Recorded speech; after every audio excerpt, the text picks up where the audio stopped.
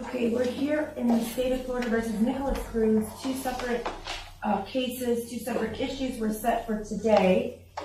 The first one is case number 18-14129, CF10A, the defense motion for no contact order. I understand from my assistant that the defense is withdrawing that motion. Is that correct? Good morning, Your Honor. Good yes, morning. We are. Okay, so I'm going to go ahead and draft an order that the motion is withdrawn and it doesn't need to be heard by the court. Is that correct? Yes, thank you. Okay, sure. Now, moving on to the next matter that's set for today is in case number 18-1958, CF10A. We are here on the defense motion for rule to show cause. And that matter is still going forward. Is that correct? Yes, correct. Okay. And we have all of the lawyers are present from the sheriff's office, the state, as well as for the defendant. The defendant is present. And I am ready for argument whenever you all are ready. Melissa McNeil on behalf of NIKOLAS CRUZ. Good morning, Your Honor. Good morning. Good morning, Your Honor. Christian Subanos on behalf of the Sheriff's Office. Good morning. Diane Kudke on behalf of Mr. Cruz as well, Your Honor.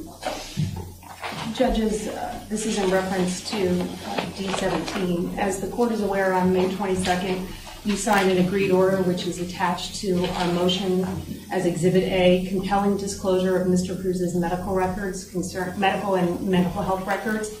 The order clearly and specifically directed that all records disclosed through this order shall not be disclosed to any persons or entities other than law enforcement personnel directly involved in the investigation of the pending criminal matter, members of the state attorney's office directly involved in the prosecution of the pending criminal case, and NIKOLAS CRUZ and his attorney of record. The court specifically and clearly outlined in that order that a subsequent order would be required prior to any further disclosure of those records. So one of the reasons why the defense agreed to the release of the records to the state attorney's office was because the state had indicated that they would take protections to ensure that the confidentiality of those records, because they're protected by federal law, was ensured. And then the court further took steps to make sure that those records would be protected in an effort to make sure that Mr. Cruz got a fair trial pursuant to the United States and Florida Constitution. So what happened, Judge, was we were advised by counsel for who we're referring to as Dr. N, who is the subject of these records, Mr. Cook, that he had received contact from members of an investigator from the from the Florida Department of Law Enforcement, that they were seeking an opportunity to speak with that doctor, and counsel advised that investigator, who is known as Mr. Lyons, or Detective Lyons, that this doctor would not speak with them. And they also said that they, meaning Mr. Cook from the law office of the doctor, said, if you want the records, you're going to have to get a subpoena. At that point, Detective Lyons advised counsel for the doctor that they had the records. What we have provided in our motion to known as Exhibit B is an affidavit from Bianca Brunstrom, B-R-O-S-T-R-O-M, who is a legal assistant for Mr. Cook, indicating that her office complied with the court's order and submitted the records to the state attorney's office, specifically Mrs. Tate, and myself, which we got pursuant to a signed release from Mr. Cruz. And then we also attached Exhibit C, which is a sworn affidavit from Attorney Peter Cook, who actually spoke with Detective Lyons, and that affidavit sets forth the facts of the conversation that Mr. Cook had with Detective Lyons. Detective Lyons was working with the Marjorie Stoneman Douglas Public Safety Commission and should not have been in possession of those records.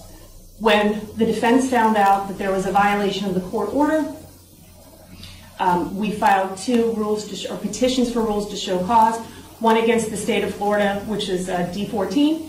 The court has dismissed that order, and you dismissed that order pursuant to Exhibit D attached to this motion, where you indicated that Exhibit D is an affidavit from Detective Lyons indicating that he misspoke when he talked to Detective Cook and said that he did not receive the records from the state attorney's office. He received them from the Broward Sheriff's Office. I've already stated out the parameters of the court's order that you signed on May 22nd of 2018. I've attached 4 affidavits, including one that was supplied by the State Attorney's Office in defense of the petition for rule to show cause that we filed. And we have therefore established the essential facts constituting contempt, and we would ask that the court set this down for an evidentiary hearing so that we can bring in Detective Lyons from the commission and he can advise us as to how he obtained those records. And then we would ask that we be able to call witnesses from the Broward Sheriff's Office to find out who violated the court order and turn those records over to the commission. Not only is it a violation of the court order, but it is a violation of federal law which protects not only Mr. Cruz's mental health records, but any other individual that seeks treatment in this country. The reason why this law is so important is because it encourages individuals that have mental health issues to get treatment and to know that those treatment records will be protected. So based on the arguments set forth today and on September 26th, the affidavits contained within our motion, we would ask that the court issue an order to show cause and set an evidentiary hearing where the court can make a determination if in fact the Broward Sheriff's Office is in violation of your court order. Nothing else, Judge. Okay, thank you. Does the Sheriff's Office wish to be heard? Yes, Your Honor.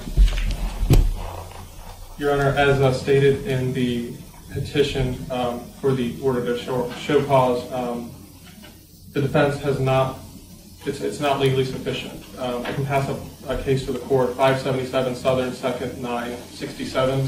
Thank you. Now pass the talk to counsel. It was in this courthouse where Judge Hattie Penning attempted to hold the State Attorney's Office in contempt for a violation that occurred in her courtroom. And in that case, the court ruled that neither the entire State Attorney's Office nor the State Attorney himself as captain of the ship were guilty of indirect criminal contempt based on Assistant State Attorney's repeated misrepresentations of readiness for trial, absent evidence that the entire State Attorney's Office or the State Attorney himself had personal knowledge of the matters that were grounds for contempt. In this case, on May the 22nd of 2018, when the court entered the order, the Broward Sheriff's Office was not present. The Broward Sheriff's Office, Office of General Counsel, I am on the e-service notification, but we did not receive e-service notification for this order. I guess it's just selective on what they send us, nor was the Deputy Chief, Terrence Lynch. So we did not have an opportunity to review that order, nor set it down for a rehearing to notice the Attorney General's office in regards to releasing those records. We take your orders very seriously. We would not purposely or knowingly violate the court's order or try to circumvent the court's order in this particular case. Detective Lyons, I did speak with him. He did not personally receive the records from the Broward Sheriff's Office. He said the commission received those records. So I attempted to track down who in BSO sent those records. I spoke to homicide detectives. I spoke to chain of command that are present still at the office today, and they were able to speak amongst themselves, and they were not able to track down who in the bureau or a clerical or former command sent those records to the MSD commission. The order as it reads was an order compelling disclosure, and at the bottom of that order it did have a protective clause in regards to further disclosure. But again, the purpose of today's hearing is to determine whether or not the agency as a whole had knowledge and purposely violated the court's order, and those facts aren't present. Okay, anything else? No, Judge. Well, yes, actually, in order for the Broward Sheriff's Office to obtain those records, they had to have come from the State Attorney's Office, who was aware of the court order and should have advised whoever they turned those records over to the Broward Sheriff's Office that the court had granted this order with a caveat that this information not be disseminated to anybody else besides the individuals listed in the order without further order of the court. Furthermore, we were also advised, in compliance with the court's order from whenever we were here this week, you had requested that the commission you requested Mr. Jones to submit a list of the individuals who were investigators for the commission, as well as the list of the records that was obtained by the commission. And in that letter, Mr. Jones indicated that the source of the records in question were provided to the commission by the Broward State Attorney's Office. If I may approach, this letter was also CC'd to the State Attorney's Office. Well, I think the parties are, were you going to say something? Michael, this is the Broward Sheriff's Office. SO, so I don't know. Sheriff's Office. Okay. Well, Judge, in any event, this letter also substantiates the fact that the records were turned over to the Broward SO's office, State Sheriff's Office. So we can supplement our motion with this letter, but I believe that we have in fact met our burden and established the essential facts to at least merit an evidentiary hearing, that this motion, excuse me, is not facially deficient, and that we would request an evidentiary hearing so that we can get to the bottom of this. We can find out who is blatantly disregarding the court's order, and not only violating the court's order, but violating federal law by disseminating private, confidential mental health records. Okay. I'm going to take the matter under advisement, and I will have an order by the beginning of next week, either entering an order to show cause or denying the motion for order to show cause. Thank you, Your If I Honor. may, Sure. counsel brought this up. The State Attorney's Office did, in fact, if we went to an evidentiary hearing, would show that we did send the orders that you signed to the SO. Okay. I would ask that the court that take that into consideration, that the State Attorney's Office did in fact provide notice to the Broward Sheriff's Office. Mr. Counsel for the Broward Sheriff's Office stands by the assertion that they didn't have notice of that order, and Mr. Klinger has just supported the fact that they did. And Your Honor, may we respond? Sure. The argument that I made was that Office of General Counsel did not receive the order, nor were we present in court.